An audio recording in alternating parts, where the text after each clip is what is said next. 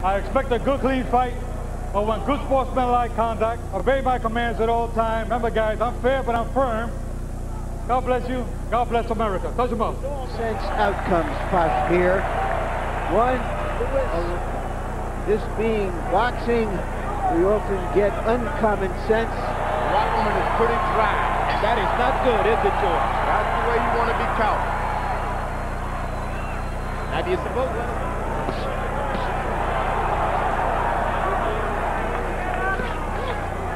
Rahman's 2 losses. Hard right hand by Lewis over the top. Lands on Rahman. Yeah, he has to constantly move. He can't stand there and see it. Halfway through the round, Rahman has yet to throw a right hand. Lewis, his normal patient self, sticking the jab. Everything could happen. Rahman, because there's blood on the left shoulder of Lewis. I think the right hand opened Rahman's left eye. And that was bleeding in South Africa at the moment when Rahman knocked Lewis out. For Rahman in South Africa, and he's bleeding above the left eye now. You don't want him to let Lewis be targeting with the jab. It's a disadvantage for Hasim Rahman from the get-go.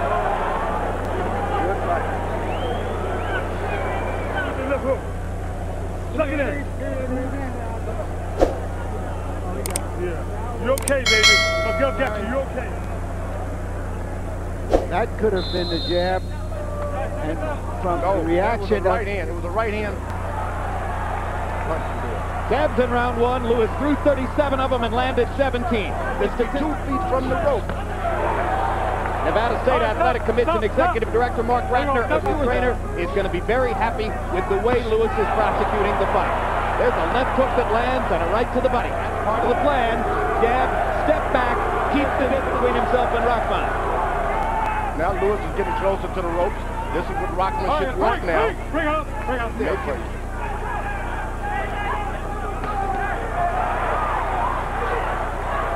Yeah, there have been times when he's just been sort of painting his opponent and at the same time, but he's throwing hard left hands tonight. This is indeed a very... Back is getting even closer now. He's got to stay in the middle of the ring. How do you like the way Rahman's working his way back into it? He's got his body, got Lennox back on the rope. Lennox is now. Stay in the middle of the ring. Lennox misses with a big left hook.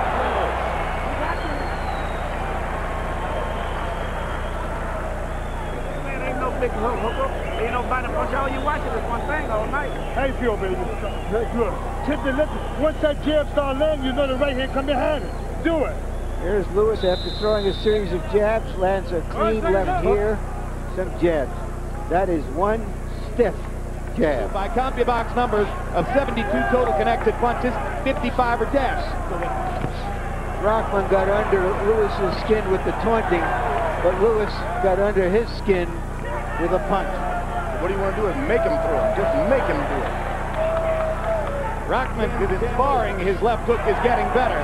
But he's been a 1-2 fighter through most of his career. As for that matter, has Lewis. There's a left hook by Lewis.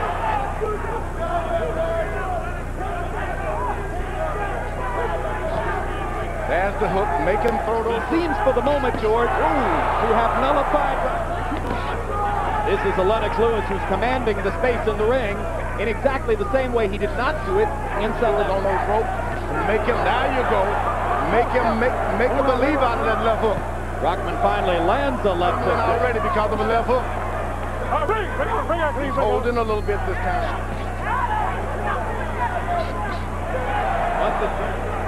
And when Lewis doubles up and triples up on the jab, his hands are down. He's close to the rope. What more can you ask for if you're Rahman?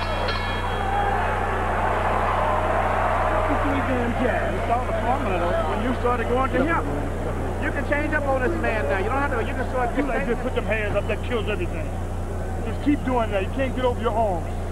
Every time you make any kind of retreat, you run to you, put your hands. Lennox Lewis may have been outwitted by the... Particularly in the sense that he's throwing the jab with great frequency, averaging 34 jabs per round. He landed 17. Unnatural move for right-hand fighter. He's doing it beautifully. So that right hit him with that big right hand. Good ring generalship for Lennox Lewis.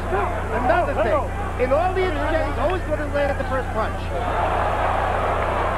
Perhaps by way of trying to ask his fighter to be even more aggressive, Emmanuel Stewart between... Yeah, but the one thing that lives in Lennox Lewis' head, can't take that away from him. You know, even his own corner said, deep punches, just keep your hands high.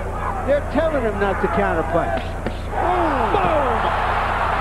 Will Rahman get up, or have the tables been turned? Is it reversed? It's over. Lennox Lewis got revenge. Has captured his revenge, complaining in the corner that he didn't get the full count. Lennox Lewis fought a perfect fight. Emmanuel Stewart asked him, what did you think of the stoppage? You know what happened? Lennox Lewis let an ordinary fighter beat him in effort. Made the ordinary fighter look like an ordinary fighter. I think the stop Testified that you have to make it immediate because our fighter Lennox Lewis is opposite direction. He's been converted. That may turn out supporters thought he could have done the Holyfield if he had decided to be more aggressive. Rahman totally out of position after the left and the right hand. Most importantly, he didn't try to close in. Everything was out in the opening. That's the way you want to fight a punch. And he set it all up with the left hand by firing aggressively, keeping his left hand in Rahman's face, mixing in the left hook every once in a while. He changed it up here. Instead of jab and right hand, it was hook and right hand. And you know what? The old saying, never follow. And Rahman did. Rahman made the fatal mistake. I'm going to follow you no matter what you jab me or what I'm going to follow. He tasted canvas. So now they're even. 5th round knockout for Rahman in South Africa. 4th round knockout for Lewis here. And Lennox, what he surely believes is his right, the heavyweight championship of the world. Isn't that something? Cannot believe it. And this all happened. Came into the ring, not fully warmed up, and he never really caught up to Lewis's dry momentum. as a bone. And by the time the sweat was there, he's already out. What's that about? I told you they were unknown. They're unknown. What's that about? Guys said. All three judges shortened it up. Let's go to Jimmy Lennon Jr. for the official particulars. Ladies and gentlemen, heavyweight champion of the world, Lennox Lewis. What you saw, Emmanuel told you in the corner you can be more aggressive. What did you see?